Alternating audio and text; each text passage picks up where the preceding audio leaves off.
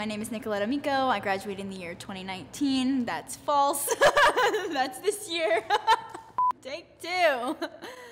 Actual year I graduated. Okay, so my name is Nicolette Amico. I graduated in the year 2018.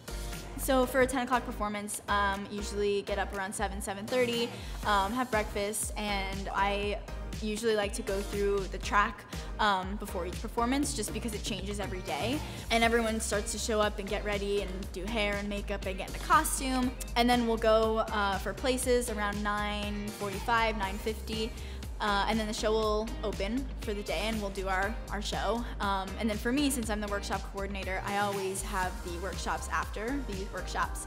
So I'll go out and do that for 45 minutes after. The characters are all friends, growing up together. It involves all kinds of aerial acrobatics, and it just kind of heightens the emotion of it all because there is no talking, and so it's the reactions to things with facial expressions or movement expression, which is really cool, and it's definitely a really interesting art form that I enjoy doing. So I play all of the female roles. I play Martha, Eleanor, Prudence, and Lucy. I rotate through them each day.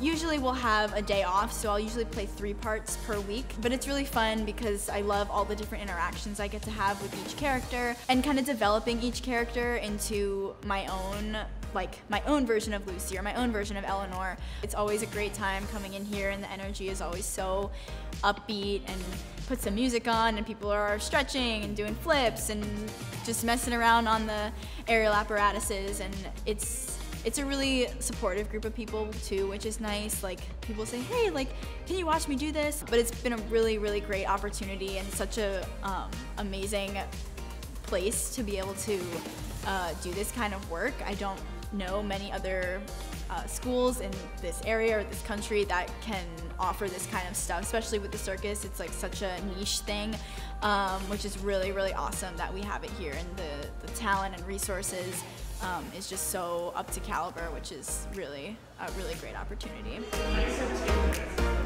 Get it.